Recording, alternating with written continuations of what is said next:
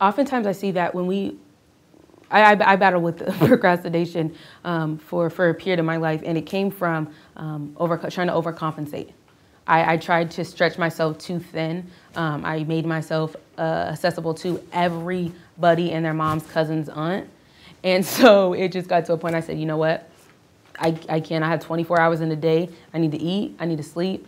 If I'm not eating and I'm not sleeping, we can't do coaching sessions for somebody. Mom's, cousins, daddy's sister. Like, we just can't do that. And so it's completely trying to overcompensate or giving out of our lack. And we can't do that. That's what happens when we begin to procrastinate, because we realize it's like, oh, I don't have the time, or I don't have this and that.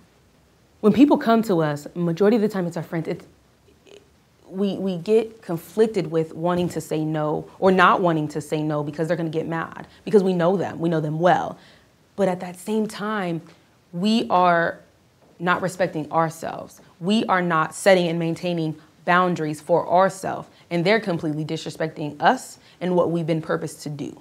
Because when we take the time to, whether it's speak to them or address their concerns and issues for free or at a discounted rate, they're first and foremost, they're not investing anything into what it is what you would normally do to be charged. And so my friends, we had the conversation. Some of them were upset at first, but we had that conversation. I'm like, if you guys want that advice from me, we're going through coaching. We're not exchanging these advice. You can see what everybody else gets on Facebook and Snapchat and whatever else, other social media. That's the free nuggets. But when we're talking about, oh, you went through this or you went through that, this is a coaching session, because you need to work through this. This is not something that I can just give you an answer for.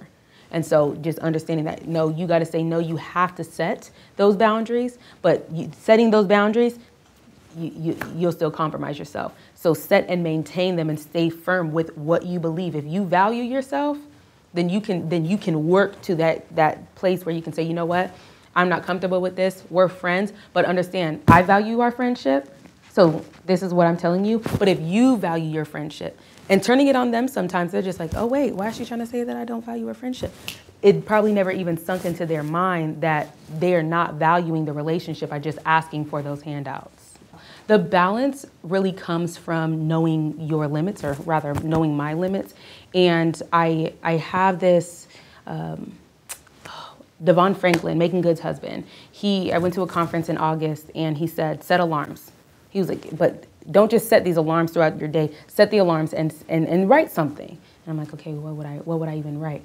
And so all of my alarms say something. So my good morning post is, good morning, your purpose for greatness. My lunchtime is, you need to eat lunch so you can be fueled to continue to empower. So and as I said, I have these alarms all throughout my day. And so that's actually what keeps me grounded and keeps me balanced, because I'll read this and if I had a session that didn't go well, or if I had a speaking engagement that didn't work out as I wanted to, or if I had a meeting that canceled, or whatever it was that didn't go as I wanted it to go, that alarm will go off regardless. And I'm often not thinking about it. I'm like, you know what? This is so much bigger than me. This deal didn't go through because something else was supposed to happen, or the timing wasn't right, or what have you. And so that's how I would have to say is I keep my balance is my phone, in the sense of those notifications that come up every couple hours.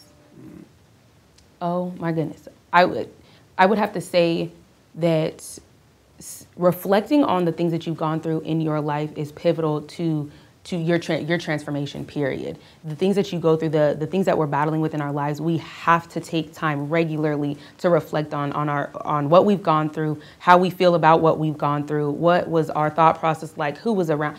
All of these aspects, we need to take that into consideration so we can begin to move forward. If we're changing our situation, our scenario, or even our mindset, we have to always begin to reflect. Mm-hmm. Definitely pivotal.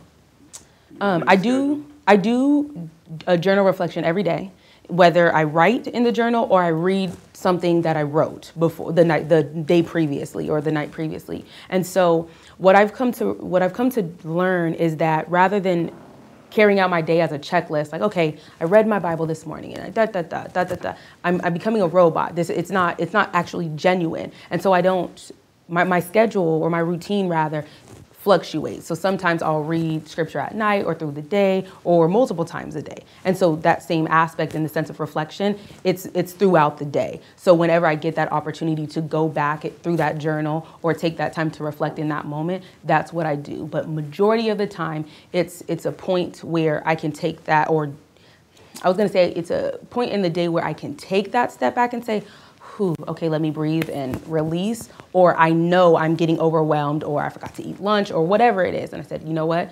This is that moment. You need to stop, reflect. So there's several different things that I do with my routine. Thank you for watching A Wise Way. Subscribe to stay updated, share to pass the knowledge, or view our other videos on the left.